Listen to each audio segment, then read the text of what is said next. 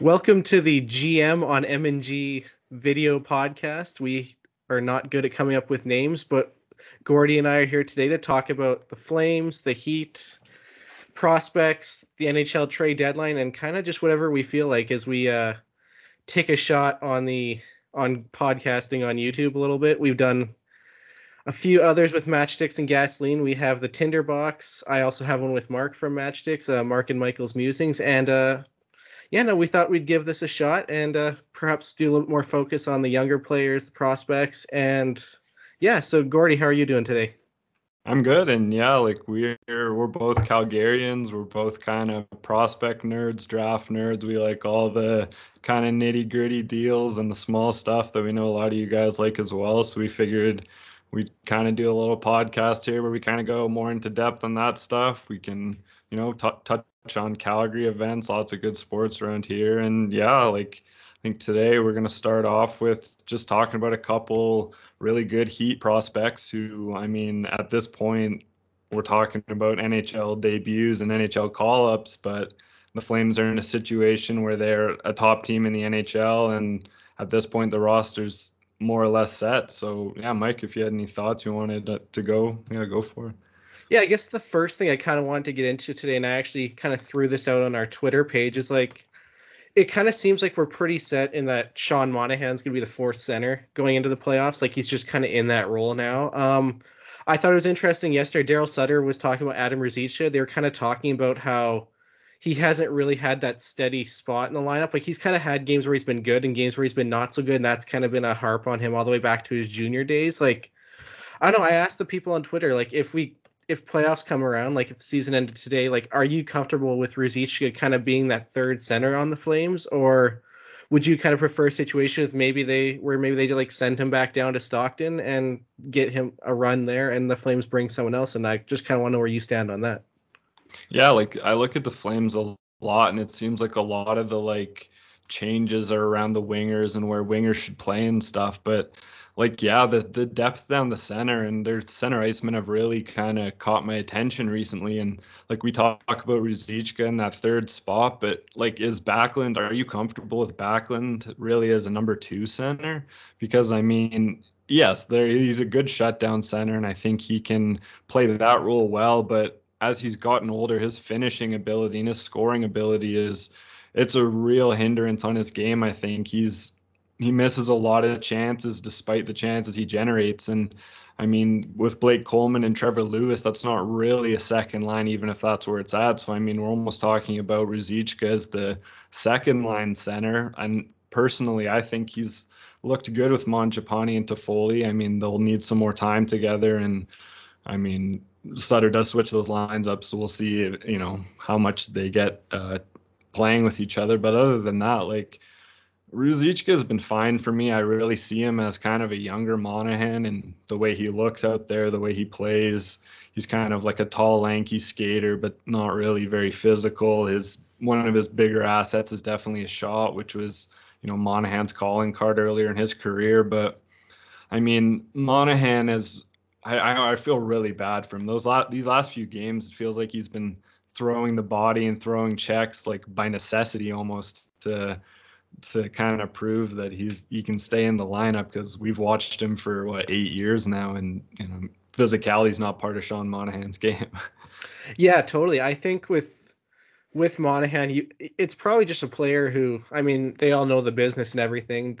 He probably knows that if the Flames are looking at making a big ad, he's probably the name that could be going the other way, just with his big cap hit with where he's fallen down the lineup. Like, I think, like you said, we're just seeing a guy who's kind of had to pull out stops that he's not used to pulling. And I don't know, personally, I'd like to see him stick around. I don't think it's a necessity to trade him unless you need to do it strictly for cap reasons. Mhm.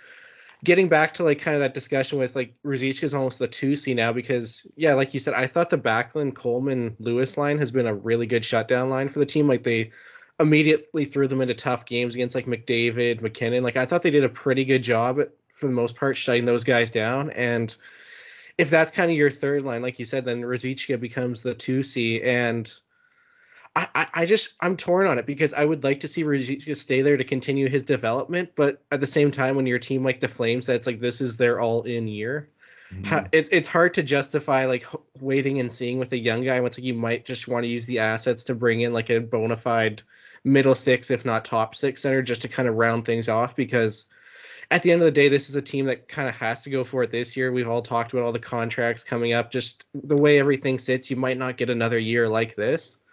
So I think we could very well see a deal happen. But like Sutter said, Ruzicka is the kind of player that if he's not going to be in your top nine, like he's better served in Stockton, which is a nice breath of fresh air after we saw them kind of sewer prospects over the years, putting them on the fourth line when they made the NHL and then wondering why they weren't scoring like 3 goals a game. So yeah, I'm not opposed to keeping Ruzicka there, but like I would be totally on board if they made a trade at this point too. I think though, if you do make that trade, I think you consider sending Ruzicka back to. It's such a tough spot with Ruzicka, especially because he's really shown his last kind of like 40, 50 games in Stockton that he's probably quite a bit too good for the AHL. But at the NHL level, like if this was a middling seventh or eighth in the West Flames team, I think you could stomach keeping him up. But like if you're a team that's going for it this year, they're a top two team right now. Like I'm really okay with sending him down, letting him make a run with the league leading Heat there, and then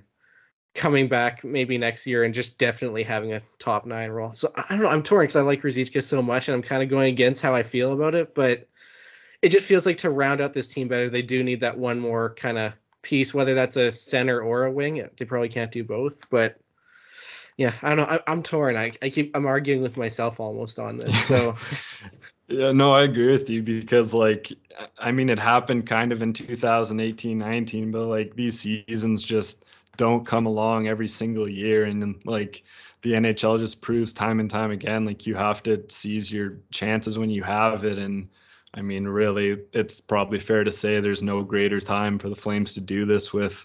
I mean, you don't have to worry about Gaudreau playing the playoffs, like he's signed through that. Like beyond that is another story, but I really like Ruzicka. I think he's going to be a really good NHLer, but I think I'm with you. Like, if you have the opportunity to add a center, you're probably doing that. And like, if Monahan somehow goes the other way, like Ruzicka is not really going to be suited as a 4C. Like, he's not really fit to that role. So if he's not playing, with Mangiapane, Toffoli in that kind of role, like he's just not going to be on this team. So yeah, I guess that kind of brings us to like another little discussion is like if we're talking about bringing in a 2C or a 3C or maybe some other positions, like the Flames kind of have to bet against their own future now and have to decide what they're willing to give up. So like I think we both have some thoughts. I'm curious to hear what you'd be kind of willing to give up this coming trade deadline. well, yeah, because I've been kind of looking at the Flames assets, and obviously they kind of have like that upper class of their prospects, like the former first round picks, Peltier, Coronado, Zeri. They've got next year's first because they already sent this year's first to Montreal. Like that and Dustin Wolf, like those five, I would say are probably the Flames like big swing prospect type pieces.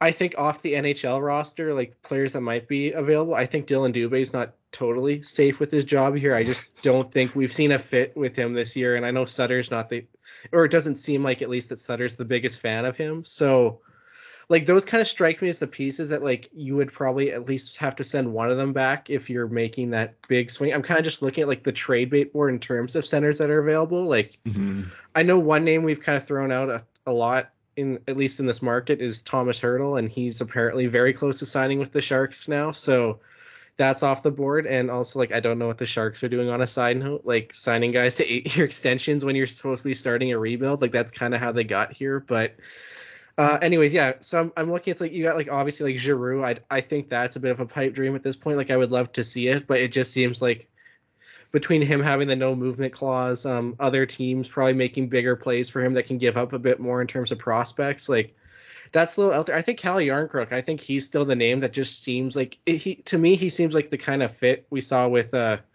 Tyler Toffoli. Like it just seems like that obvious fit, like a right-handed shot that can play center or the wing, depending on what the Flames decide to do. But really, once you get past him, like you got like Andrew Kopp kind of down the list. Like JT Miller's like a next year kind of guy. Like he's probably not going anywhere. Like there's not a huge crop of centers in this year's on this year's like kind of trade bait list. So anyways, yeah, getting back to like the pieces they're willing to give up, like I don't know, I have a hard time dipping into the top prospect bucket at the deadline, just especially if it's for a rental. Like unless you're getting someone with term, it feels hard to give up unless you're getting like a bona fide top six forward. And like I said, outside of Giroux, I don't think that piece is really out there anymore. I kind of figured if they were going to trade one, it would have been in the Toffoli deal, and like I thought that was a nice piece of work to like basically give up a late first and Heineman, who's a questionable prospect. Like he's definitely been like that B tier where you got guys like Connor Mackey, like Juuso Välimäki, Emilio Peterson, like that kind of range. But in terms of like the top pieces, I think you just have to. I'm okay with giving up one because at the end of the day, it's an all-in year. Like you kind of have to go for it, and like they have enough depth. Like I said, like those are five pieces. I think at most one of them would move in a trade, and then you've got still four other good pieces and like six or seven solid like secondary assets.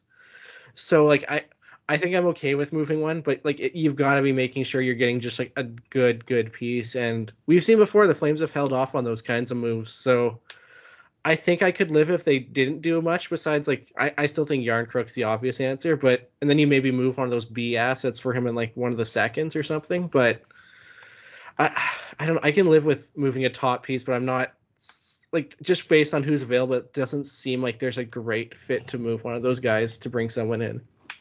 Yeah, and like even if they're bringing somebody with term, like as we alluded to, like there's a big cap decision this summer with four major guys needing new contracts, and they've already made the decision to add Toffoli to their books at $4 million, which I mean is a steal of a deal with how he's playing. Like no complaints there, but it really feels like if they're going to add another big piece, whether it's unlikely that it's a rental and it be a big piece going back, but if they add someone with term, like it's hard to believe that they don't find a way to clear like a Sean Monahan off the books just to give themselves some flexibility, because it's just too much money in your forward core at a certain point. And yeah, I personally, when it comes to kind of these blue chip prospects that we're talking about, like the fact that the Flames have kind of stocked their cupboards with like three really good forwards at this point in Zary, Pelletier, and Coronado. Like giving up one doesn't make it as devastating as maybe like a few years past where the Flames kind of have had one really good prospect at a time as they've traded first round picks here and there over the past couple of years. And I really think that these upcoming 2023 first round picks and that draft in general is really going to carry a premium with, I mean, arguably two generational talents in the discussion for that one. So just having a shot in the lottery, whether the team's a lottery pick or not, will definitely put a premium on those draft picks. So we'll see if anybody's willing to dip into their chests and give those away. But you're right. Like there's not a lot of center depth. I wonder if, I mean, I haven't seen anything. This is just off the top of my head, but with how much Vegas is struggling and maybe, again, like he genuinely could be hurt. He probably is. But if, there's a way they can bring Mark Stone back, you wonder if they'd clear out like a William Karlsson or something that the Flames could be on. But you're right. Like Hurdle being locked up in San Jose makes no sense. Like they let Pavelski walk, like, and we see how well he's played with Dallas. Like it seems like they're committing to a rebuild, letting someone like that go. But then they've just signed, Burns, Karlsson, likely Hurdle to these massive extensions. It's just they're going to be trapped in limbo. But I mean, if they can add a 2C, the thing is Treliving, finds a way to kind of find these guys for trade that necessarily you don't hear a lot of rumblings about. I know as a draft deadline trade, or sorry, draft day trade, but like Lindholm and Hanifin weren't massively out there in trade talks before Treliving got them. It was kind of an out of the blue trade to an extent. So, you never know who he's looking at. When it comes to selling the future, like I said before, like these years just don't come along. And if the Flames kind of famously at this point won their only Stanley Cup by giving up one of the best goal scorers in Stanley Cup history to bring two kind of side pieces aboard, which arguably helped in a good good backup goaltender in Rick Walmsley and pretty good defenseman in Rob Ramage. So, I mean, sometimes that's the cost of winning. And as somebody who's seen very little success from this team in his lifetime, and you look at Leafs fans, and it's a scary thing to think your team can go that long without success. So, if that's the cost to bring somebody aboard that makes a difference, like at this point, I'm fine with them giving up arguably anything at this point for the right deal. Yeah, I'm totally with you. I think you brought up an interesting point with like the 2023 pick. I think it's going to be an interesting how teams would like value that Flames pick, for example, because obviously like this year's pick, it was pretty obvious when it was dealt that it's going to be like a probably mid to late 20s, depending on where they end up in the playoffs pick. So I'm just looking at it now, and it's kind of like if you're a team that's maybe selling this year or selling a guy with term, like 2023, is Johnny Gaudreau going to be a Flame? Like, how are they going to kind of work all that together? Because he's kind of been the straw the straw that stirs the drink. There, to work on my analogies, but yeah, he's kind of been like that piece. If there's a legitimate chance he's not a Flame next year, does that suddenly become a team again that's back kind of in the wild card bubble? And then who knows? Like we saw at that Hamonic deal, suddenly that becomes Noah Dobson, who's been a absolute stud for the Islanders, and that still hurts all these years later. So like, it's kind of like where do you put that value? But then you kind of just like look around the rest of the league, and there's kind of it is different this year in that we kind of have a lot of teams that are definitely out of the playoffs. Like especially in the East, there's like an 8-8 cutoff that's just like right there. And in the West, I would say really once you get out of that top 8, which like I'm including Dallas in the top 8 and Vegas on the outside right now, even though they're not quite there points wise. Like there's maybe like Vegas, Vancouver, maybe Winnipeg, but that other than that there's 5 other teams that are like no question out of the playoffs there. So I really think we're just going to see a buyer's market. I think like we saw today, Frank Vatrano went for a 4th round pick. Like that's a player I would have imagined would picked up at least a 3rd most years. And that was even just to a team also in the playoffs. Like it was kind of weird to see 2 kind of Eastern contenders trading with players or a player with each other. But yeah, I think it's just going to be a really, I don't want to say interesting deadline because I feel like people use like the interesting term too much when describing things that they don't know what's going to happen. I just think the Flames are in that position, like you said, where they maybe have to give up a player with higher long-term potential just to round out that core now. And when you got your chance to win, because like I said, there might not be Gaudreau next year. Tkachuk might be one more year if he accepts his qualifying offer and then he's gone. You're never going to have a guy with Mangiapane's value on a contract like his or Shillington. Who knows how long Sutter's sticking around? Like, it kind of felt like when he signed his original deal, which was 3 years, this is the second one. Like, maybe he just sees out that contract. Like, how long do you have Markstrom being this elite? Like, this was kind of does this end up being the 1 year where he was elite in his deal, like after last year with his struggles? Like, there's just too much right now going their way with also a division that's pretty weak. Like, Nashville kind of scares me as a wild card team, but like none of the other Pacific teams scare me. Like the Flames do have a pretty clear path to the Western Conference Finals if they just play their game, they play the Sutter way. So I think you really just have to consider pushing anything and everything on the table if you need that one more piece. But I don't know. They got to where they were also by not really adding outside of Toffoli, which I know was a big add, but like they've got the team there now to just absolutely run through if they need to as well. So I don't know. It's just, I don't know. We also always overvalue, every fan base overvalues their own prospects too. Like it's a deadline that I think we're going to kind of see a lot about what the Flames are willing to. Like it seems like Colorado's kind of loading up for that another big swing. Like they got Josh Manson yesterday, and then they or a couple days ago, and then they made that Tyson Jost trade to free up some cap space. So man, if they get Giroux or someone, that just they become a terrifying team even more so. So I guess that's the other question is if you have McKinnon and Giroux as their 2 centers in Colorado, and then you have to go, I guess, Lindholm and like you're saying, Ruzicka or Backlund, like that's where you see that gap immediately open up, and the Flames would probably have to fight to fill that. So I guess one thing we want to maybe just get into in general is just like how impressed have you been with the Stockton Heat this year? Some of those prospects you're mentioning, like they look like they're really ready to go on a big run here. They're tops in the AHL right now on points percentage. So what's kind of surprised you, or what kind of hasn't surprised you about the team this year? Yeah, like honestly, like we talked about it a little bit before, the Heat kind of have a good start to the year every year. They've had some prospects get off to really good starts, and then as the seasons go on, they fall apart a lot of years. I think they've only made the playoffs once or twice in the last or in their entire time in Stockton, honestly. And I mean, they play a weird schedule. They do a lot of traveling in the Pacific Division, but this year it's just all come together. They haven't had a lot of roster turnover from last year, which honestly they usually have that a lot of years.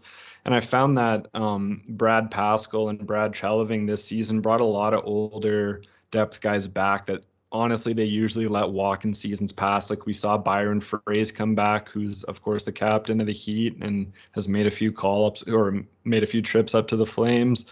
Justin Kirkland is an older prospect that they re-signed, brought back. Luke Philp is a U of A student that they signed out of, the U of A, and he came back and he's having another good season. And then of course we've seen Matthew Phillips have his best AHL year to date. He's well over a point per game. He's stayed healthy, most importantly. Jacob Pelletier is just having a ridiculous point per game rookie season, which just, the AHL is the second or third best league in the world. And to do that as a rookie in any situation is awesome. Maybe a little bit on the negative side, I had a lot of hope for Connor Zary this year. He looked really phenomenal in his, I think it was a 9-game stint with the Heat last year. I think he had 7 points. And he's struggled a little bit this year. He's fallen down the lineup. The Heat are very much like the Flames. Like they're kind of a powerhouse team, and it's not as easy to crack the rosters. It's been the past couple of years, so he's played maybe more of a reduced role than he'd be used to. So, you look at his point totals, he's got 5 goals and 16 points in 37 games, which, it's not great considering he's also a rookie, but he's a draft year younger than Pelletier, and we'll see how he plays next year. Another maybe slight disappointment is I really wanted to see Juuso Välimäki go down to the AHL and really he's been a point per game player there before, and I was really hoping he would go down and kind of make it hard to keep him down there, but injuries and I mean kind of the play that's plagued him in Calgary has followed him there, and he's just kind of hovering around half a point per game, which is a little disappointing. In terms of kind of a new observation, Johan Shinval, who I was really excited about the Flames bringing aboard. He had actually a pretty interesting preseason with the Flames. He was hurt for a long time, and he's been in 12 games now and has 7 assists, and he's just really an offensive generating defenseman from the blue line, and finally made it onto the roster. He's been really good. Another rookie defenseman, Ilya Solovyov, who I think was he a 7th rounder? Yeah, 7th round. I think he was like an overage 7th rounder too. I believe he played in the KHL last year too. So he did got a little taste of everything going with him. Yeah, he's come over and looked pretty good, honestly. He's not a point producer by any means, but he's looked really solid. I mean, Dmitry Zavgorodny, I think, broke all our hearts. He looked so good in junior. Looked like such another depth steal, but just can't seem to find his game in the AHL. They rescued him from Russia shortly before everything kicked off, and he's joined the Heat. But yeah, it's not looking too good for him at this point. Yeah, I guess it's 7th round picks. Sort of 6th and 7th round picks. They don't always work out. But it's nice to see that's one thing I have liked about the Brad Treliving tenure is that they take swings on guys with high skill levels, but maybe not other pieces to their game. And we saw it work with Mangiapane. We've seen guys like Phillips have a shot at it. Yeah, I think it's too bad. Maybe, I don't know, maybe he's a bit of a late bloomer. Maybe he has a better season next year. But yeah, it just hasn't been there since he got to Stockton. I think kind of getting into all this is that it's interesting that Stockton this year has become more of a focus on being a good team, like you said, bringing back some veterans. In past years they've been very development focused, and that's paid off with a lot of good players who are now applying their trade with the Flames. But to see them kind of go on this run, it is nice. I'm sure if you're a local Stockton fan, it's probably nice to see the team doing really well as on top of all that. I think one thing that's really interesting to me is just how well or how good Dustin Wolf has looked, and this is something I continue to bring up like in articles on podcasts, wherever I can on Twitter. Just what do you think the plan has to be now for Dustin Wolf going forward? Because like I felt like coming into the season, like, okay, he'll get a couple of years in the AHL. He'll really kind of get settled into pro hockey. But then you look at him now, like 26, 4-3. He's leading the AHL in save percentage. Funny enough, he doesn't have a shutout yet, despite all these games where he held a team to like one goal or two or less than two goals, usually one goal. Like, that's just kind of a quirky stat. But like some might chalk it up to, yeah, the Heat are a good team. But you kind of look at like Adam Werner. I think he's somewhere around like 9-6 and like kind of a middling save percentage. So like, Yeah. it's not just the fact that the Heat are good. Like Wolf is a big reason why the Heat are good. So like, where do you see his kind of path going? Like, obviously he'll get the rest of this year to go on a run, but like, do you think he unseats Dan Vladar as the backup by next year, or like, where do you go with that? Yeah, like goaltender development is probably one of the scariest things in hockey, I assume. Like, there's just no definitive way to treat your goalies. I mean, like we've seen lots of goalies come in young and hot and then really cool off. I mean, Carter Hart is probably the best example of that currently. He had a phenomenal rookie season, looked really good in his second season, and he, along with the Flyers, have really kind of fallen apart these last couple of years. There's lots of other good goalies in the NHL, but you're right. Like the Flames have not only an elite starting goaltender, but a really promising, arguably, younger than most goalie 24-year-old in Dan Vladar as their backup, who's cost controlled for another year past this one. So, there's always the worry that you maybe leave somebody too long in the AHL, but goalies have shown that kind of their peak age is 24 to 26. Like Igor Shesterkin and Ilya Sorokin have come over to the NHL in just the past two or 3 years, and they were both 2014 draft picks. Like any other position making your debut, like that's bust territory. But both those guys have just, I mean, arguably they've played really good professional hockey overseas, but the NHL is unlike any other league. So to see them come over at that age and translate seamlessly is really interesting. The other thing about Wolf, though, of course, is his size. And I mean, he's never going to be able to do anything about that. But like we said, the AHL is a phenomenal league. And to put up the stats he has as, not only an undersized guy, but as a really, young rookie at one of the youngest goaltenders in the AHL currently is really superb to see. And like, yeah, like you can try to qualify like his success to how good the Heat have been. But if you look at Adam Warner's stats, like, Adam Warner's seen NHL action and he's put up very, very pedestrian stats behind the Heat. So, I mean, we've seen Wolf's career. He puts these numbers up wherever he goes, and it's just nothing seems to phase him.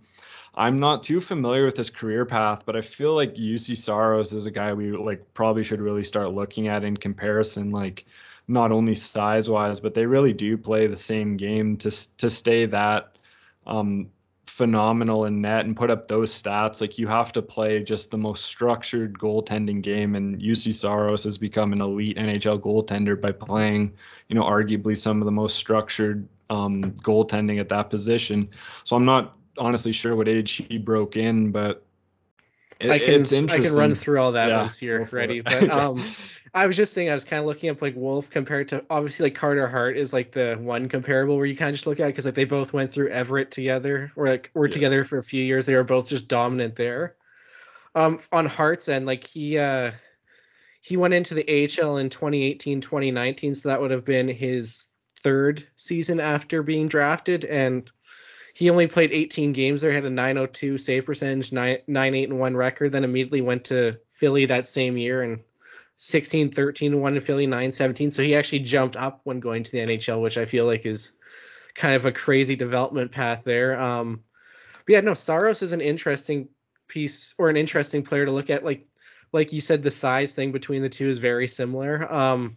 Saros was drafted in the fourth round in 2013. He played 2 years after that in the Finnish league, had very good numbers in 928 and 929 those 2 years. After that, his third year, he went to the Milwaukee Admirals in the AHL, like right there, 29-8, 920 save percentage. Like that's pretty similar to Wolf when you kind of look at like Wolf's in his, I think, third year after being drafted right now. And same thing, just the transition to the AHL, dominant there.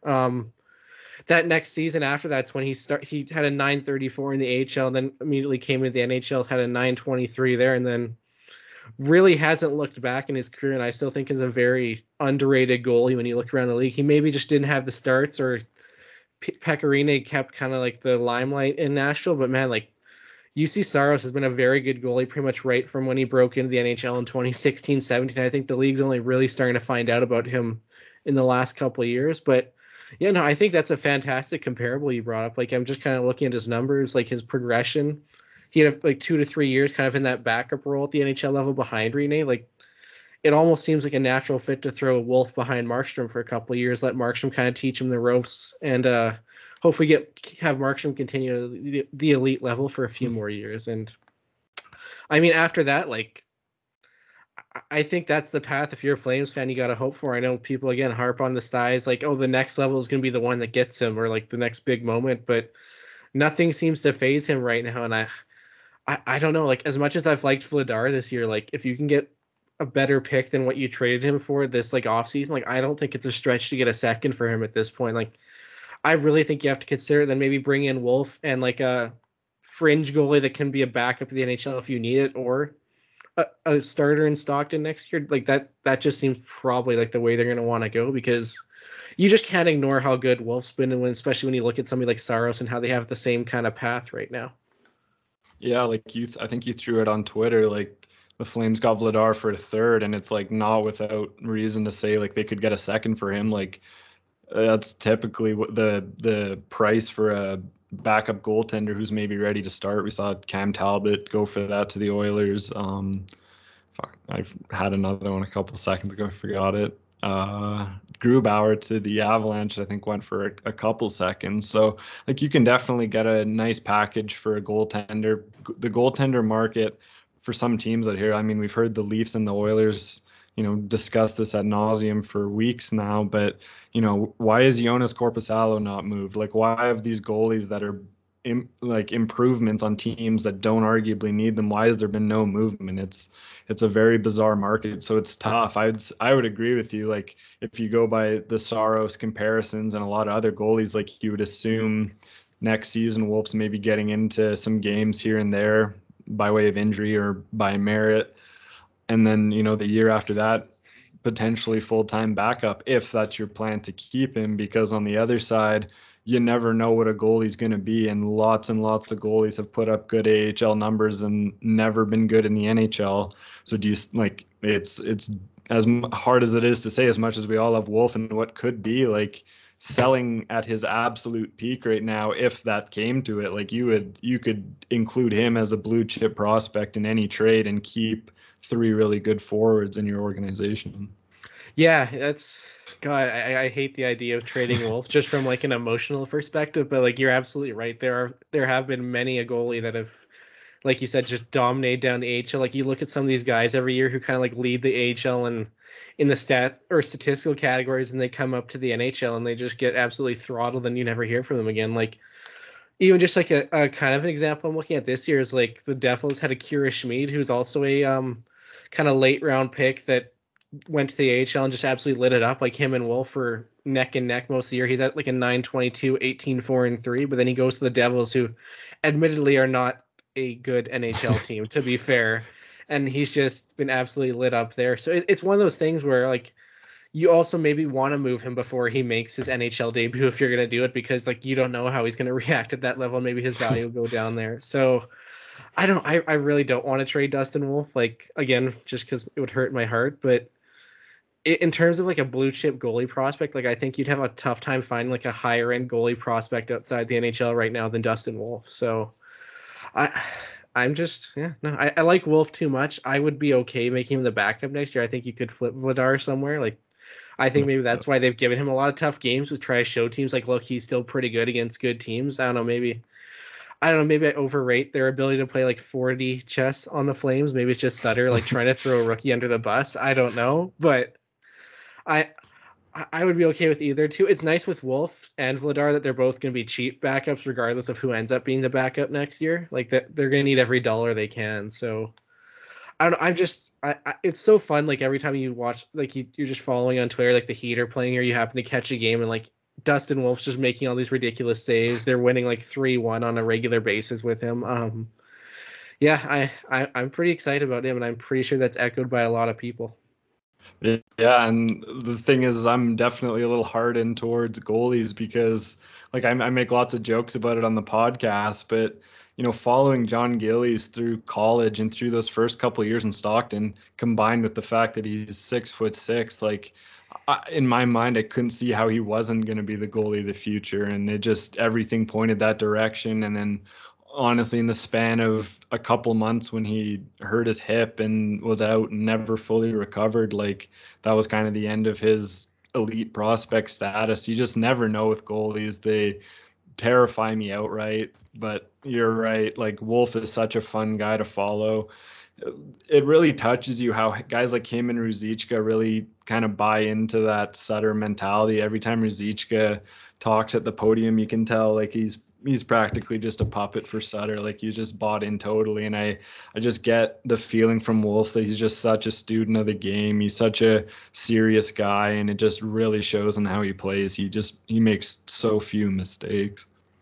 I don't know why you're slandering John Gillies. He's going to be starting at the Saddle Dome tonight. It looks like, isn't that what we were all waiting for all these years? Like John Gillies at the Saddle Dome. So in a big game that has playoff implications for one of the teams, definitely not. And the Flames can add Jankowski back on waivers as well. It's all coming together. Yeah, it's amazing how some of these pieces that we had all that hope for turned out not being great from the Jay Feaster era. Yeah, I'm still waiting for Jankowski to become that. What was it? The best player that's going to come out of the 2012 draft class. And like I saw a Twitter thread the other day where Jankowski got put on waivers, and someone was like pulled up his AHL stats and was saying like they can't believe he ever looked good. And it's like, man, like there was days where like Jankowski came to the NHL and like was scoring at like an insane rate. It's like, oh my God, like he was right. Like this guy's gonna be awesome from this draft. Then he came to the Flames, and I mean 17 goals as a rookie is nothing to sneeze at. And only he and Sam Bennett have had 4-goal games in my somewhat recent memory. So, I mean, all the signs look good for Jankowski. And yeah, again, in the span of like a really poor 18-19 season where pretty much every Flame had career highs, it was over. And yeah, look where they all are now. Yeah, I just remember that Jankowski hype train, like the 4 goals, I think it was in the final game of the season against Vegas. Yeah. And that was his like kind of rookie year. It's like, oh, he had 17 this year, man. He's gonna take that next step which he kind of did. He got 32 points the next year, which was up a little bit, but just like the running Jankowski hype train after a pretty bad season where they didn't have a first round pick, they were gonna fire their coach. Like it gave us hope, and then yeah, it just completely went off the rails. 7 points in 2019-20. Went to Pittsburgh. Couldn't crack Buffalo this year. I think that's kind of when it's like a sign that like it's probably time. So I still hope he has a career, but man, like Jay Feaster didn't have to set himself up with that quote, like best player of the class. Like, you just say we're excited about him. He might be a little unknown. Like that's just. Like they drafted him out of high school too. Like it was destined for failure from the start. But speaking of Buffalo, like do we have to start considering Craig Anderson to be like the second best drafted Flames goaltender of all time? It's a legitimate discussion. Like I don't know, I kind of watching the All-Star game. It's like it's crazy to think, or not the All-Star, the Heritage Classic the other day. Like it's crazy to think like that he was a Flames draft pick. Like wasn't it like in the late 90s that he was drafted too? Like he's been around a while, and I think he was taken by the Flames in 2000 and then redrafted in 2001 by the Blackhawks or something. That sounds right. Yeah. But yeah, it's a very low bar for Mr. Wolf right now. Maybe that's why we're all so excited, just because we never had that like goalie that quite has gone the way he has, at least in recent years. I remember pulling up some goalie stats, and just specifically like goalies drafted by the Flames a while ago, and like Yoni Ortio is like genuinely in that like best, like one of the best goaltenders, just because he played games. Like it's insane how low the bar is. And I mean, Wolf, we've been hurt so much, like no matter how it goes, there's no good outcome basically.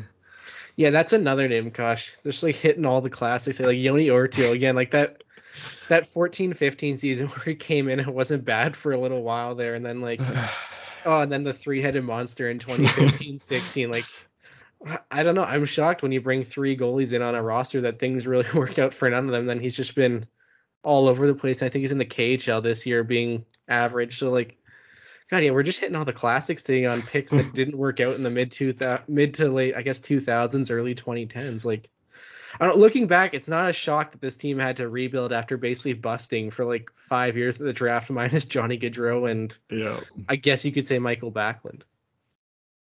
Yeah, no kidding. Especially like all the draft picks they like almost had the Tyler Wotherspoons, the Sven Baertschies. It was a sad time, but for all the people calling for, Brad's head every time a trade doesn't get made, like go look at how bad Flames decision making was in those days, and you kind of begin to appreciate the spot the Flames are in now. Yeah, I remember I think it was the late 2000s where it was like they were trading second round picks like candy every year for like no reason in some of these trades. And when they did draft guys, it was just not the right choice. I still wish Brad Treliving got a redo on the 2014 draft, like where he had that extra second to use it on Hunter Smith when there's other Oh, guys there. I would have took also Mason McDonald. because like ever since that draft, the scouting crew and him have just been pretty good at hitting like some really good names. Like that's the two things I wish. I wish he had control of the 2013 draft when they had three firsts, and then I wish he had control or like had a chance to redo that 2014 draft because they figured it out shortly after that. But man, 2014, like it is kind of, I find like another interesting story that like they pretty much busted their 2013 and 2014 draft classes, which were the first two in the rebuild. Like usually you see that's where you get the core pieces, and like even Sean Monahan at this point, like he was good for a while. He helped get things off the ground, but like we're pretty close to coming to a point where pretty much nothing came out of those two classes, but yet the team still managed to get somewhat relevant despite like they got nothing for the guys they sold off, or I guess they drafted poorly with the picks they got for like the Ginla trade, the Bouwmeester trade, but they still Yeah, managed to be somewhat good all these years later.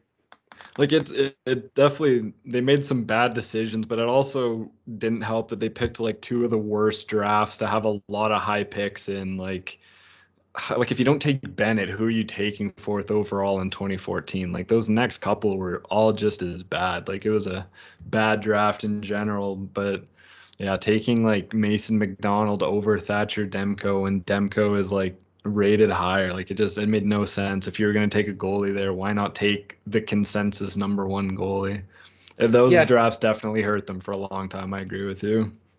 yeah, totally. Like I'm with you on like the whole revisionist history on drafts. Like the 2014 draft, like there was mock drafts that had Sam Bennett going as high as number one. Like it was a pretty consensus top four with Ekblad, Reinhart, Draisaitl, and Bennett. Like even if the Flames took like Nylander, who like is probably the next player, like Nylander and Ehlers went eighth and ninth to the Leafs and Jets respectively. Like if they reached for those guys, there would have been protests in the streets at the time. So like I kind of hate that revisionist Yeah. history. It just sucks it didn't work out, and And I'm like happy to see I Bennett doing better. But like, I what still are you gonna take do? Bennett over Vertanen. Who else? Dal Yeah. Cole. Like it was the 5, 6, 7 picks were just brutal. Like it was almost lucky to get a guy they could eventually flip for 2 second round picks. Yeah, that's How it's become really funny how teams have kind of loaded up on top guys from the same drafts. Like Reinhart, Ekblad are both on Florida now. Winnipeg and Columbus have each had Line and Dubois. Oh, there's another one I can't well, it's remember, the but Flames in 2013, except it was bad yeah, players they loaded up on. yeah. I think what did we get? I thought we got to like 7 or 8 first round picks They're for up to 7 2013. with Zadorov now. Jeez, and just like 5 of them aren't good, but just Oh yeah, that's just the class he had to go for. yeah. But yeah, I think I don't know.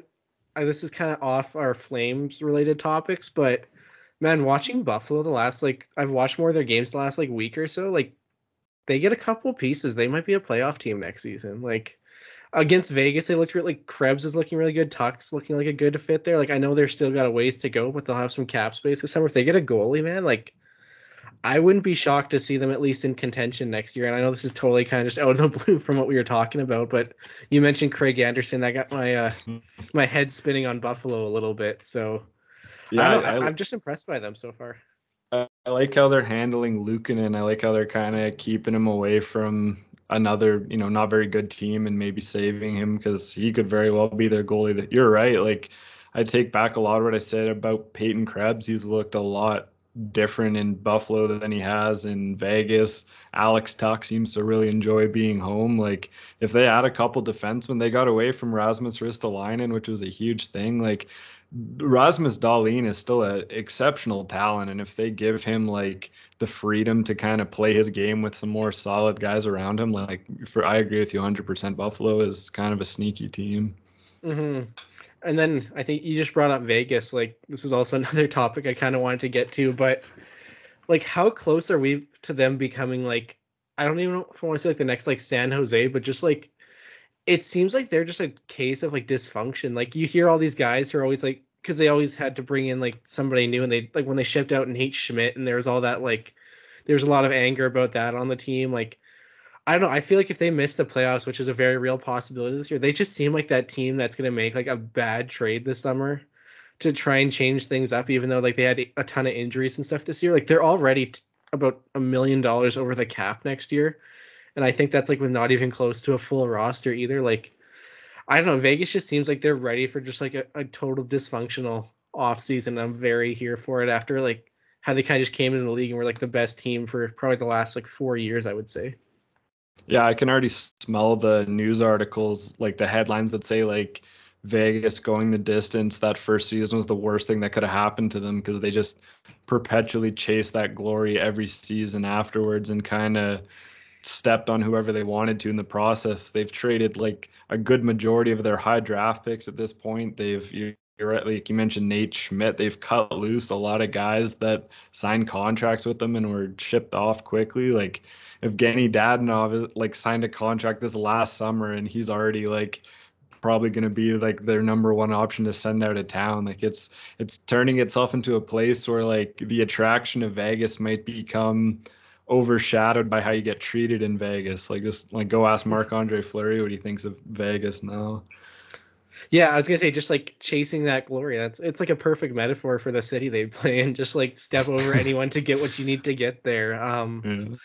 Yeah, I think God, Flurry too. It's again, I'm kind of jumping here, but like as we kind of get close to the deadline here, and like there's teams looking for goalies. Like, how many teams do you think regret not finding room to add Marc Andre Fleury to their team last summer when he literally went for For free. absolutely nothing? For And now free. it sounds like Yeah. Colorado's asking for like a first and like a mid-level prospect at least for him. Like, again, I like to harp on the Oilers because it's the Oilers, but like, man, you spent I think it's about 7.5 million between Keith and Smith, which are both contracts they added last summer. Like, just add the seven for Flurry for nothing.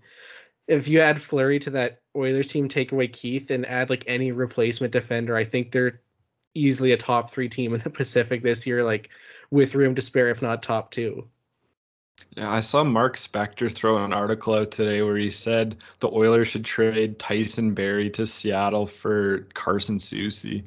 And like just reading that, it's like even the Oilers media is somehow like breathing the same toxic fumes as the management. Like that is just such a nonsensical decision. Like it's exactly in line with like bringing Keith aboard and signing like it's just something's going on in Edmonton where they just like they got McDavid and like the voodoo of that is like perpetual stupidity when it comes to decision making every other circumstance.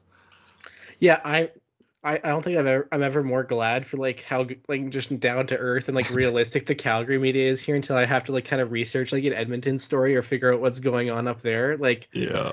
I respect the hell out of the media down here just because it doesn't they're not just like the Edmonton media or at least a few of the guys in the Edmonton media that just carry the water for the team and have these same crazy thoughts about players who are playing pretty well but they just want to throw them under the bus for whatever reason. Like Yep.